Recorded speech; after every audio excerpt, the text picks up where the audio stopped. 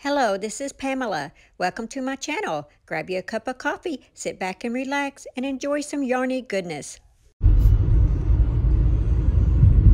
We are headed to, what's the name of it? Gary's Sling Blade Diner, right? Correct. Okay, we are headed to Gary's Sling Blade Diner. We're gonna get some of them French fried taters. Arkansas woodcutter. I was watching his channel, trying to look up some, maybe like, Gonna get some mustard on them. I was watching Arkansas woodcutter's channel, looking to see if he had any videos on how to can, you know, stuff, and like cucumbers and tomatoes and things like that, because I'm wanting, I don't know, I guess I'm getting old, so I don't know.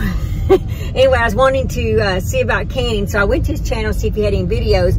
But I found one of his channels, he was talking about this Arkansas's best catfish, and I was like, okay, well, he doesn't live that far from me, so it's got to be somewhere close. So I watched the video, and it was called Gary's Sling Blade Diner, and apparently this diner was in that movie Sling Blade, and it showed some posters and stuff.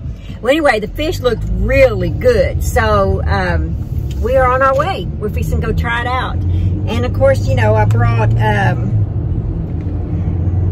my crochet. I'm working on my lacy mint poncho. Pam from Pamela's Crochet and Knit Corner, she's already finished hers. The community coral is her color, and my color, I have that one in my queue to make, but the one I'm starting out with is the Mindful Mauve, and I am using my K Furls hook from Ryan. Thank you, Ryan. So this is the first project I get to use for this hook. So I'll show you some, guys, some updated pictures. I'll show you what the fish looks like and all.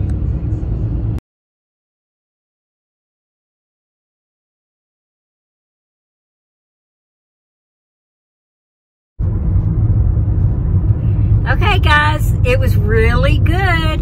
And I'll insert some clips here so you can see what we ate.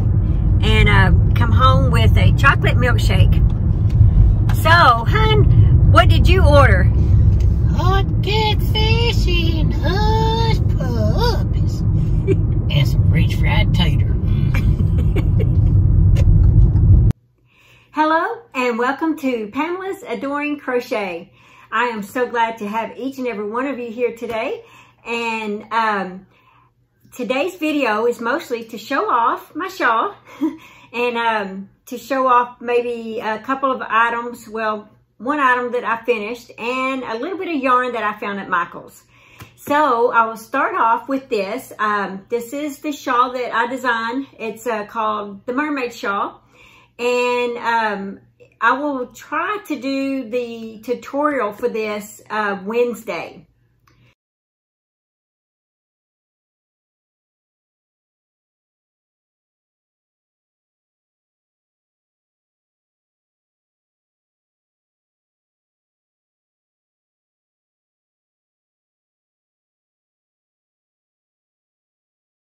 So I will try to do a tutorial for this on Wednesday, like the 29th. And so today's video is just to kind of show it off and show a few other things that I got. So here is the mermaid shawl. And here's the back.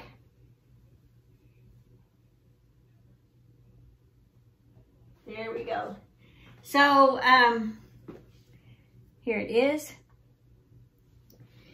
Anyway, so yes, I'm so excited. I hope you guys are as excited as I am. So we all love shawls, and so yeah, so I've got a few people that I want to say thank you, and I'll do that in another video. So, but yeah, so I just wanted to show that off. Okay, so what I used for it, so if you're gonna decide that you wanna make this, I used Mandela yarn, and it is a 3-weight. And I used Mermaid as the color. I did color control a little bit, as you can tell, because this turquoise, it like, how do you say it? It started like right in the middle of the white, and so it was like in your face that you couldn't, it wasn't one of those subtle changes. And so I did have to color control the white parts of it, but the rest of it, I just let go, you know, to do their own thing.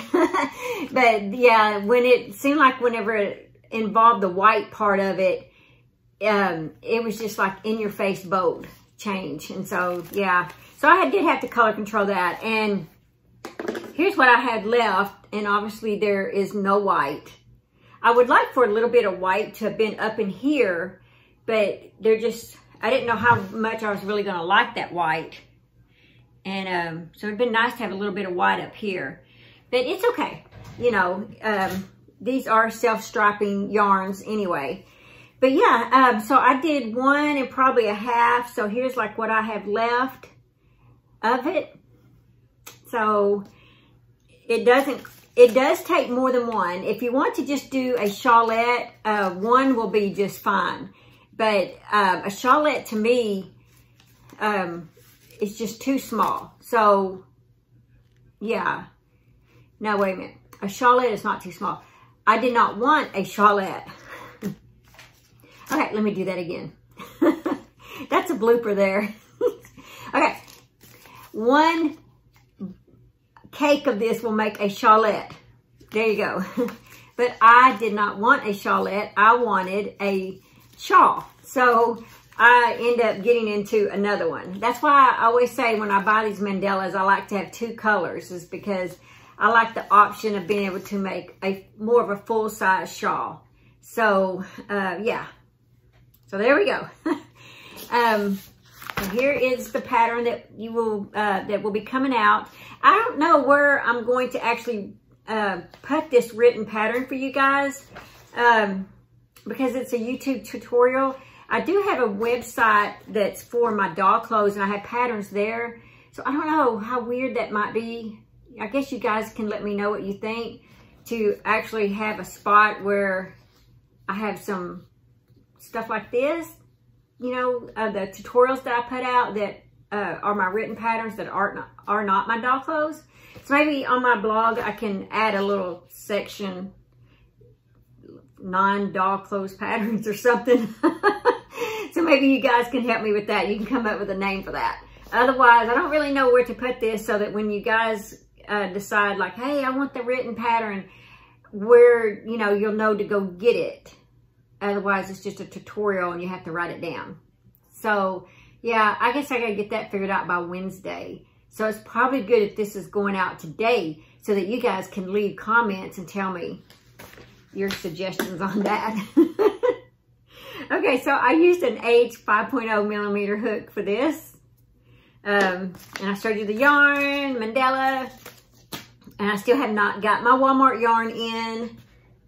Okay, so the one finished object I have, and I'll have to leave the link below. I've already put the pattern up, but there it is. There's the donut mouse, and there's the little tail. I just think it's so cute. I saw this from Summer's Tips and Stitches, and she made one, I think, for some of her nieces and nephews and stuff. And I just thought it was so cute. I had to have one too. So I printed out the pattern, and I made it. And it didn't take very long to make at all. So guys, while I was at Michael's today, look what I found. And it's from Annie. So I probably could have just ordered this online, but it was in the store.